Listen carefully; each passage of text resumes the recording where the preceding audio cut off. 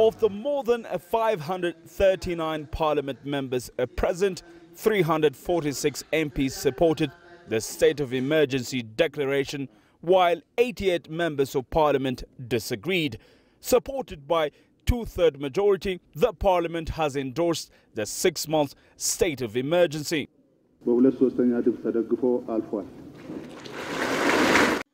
Ahead of the voting, however, the MPs debated on the draft decree. Some explained the paramount importance of endorsing the state of emergency in the country. This decree will protect the people's right to work and move around peacefully. It will protect the constitutional rights of our citizens besides safeguarding the constitutional order. Therefore, I believe this decree should be ratified.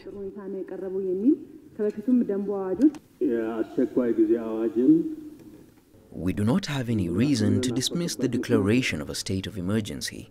This is happening because the situation in the country requires mandatory decisions of such sort, so we should accept the situation as it is.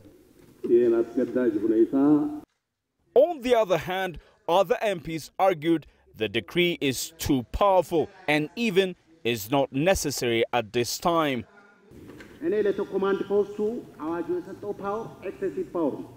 I believe the decree has given the command post excessive power. It's excessive power. I say this because beyond peace and security, the decree has mandated the command post to get involved in other things such as administrative works. Before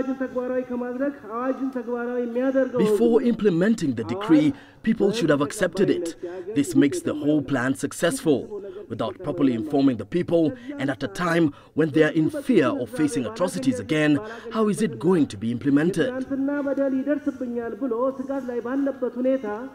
Many political analysts tell you these are critical times for Ethiopia and its people, and they suggest the leaders of the country must make decisions aiming at safeguarding the future of the nation and its aspirations too.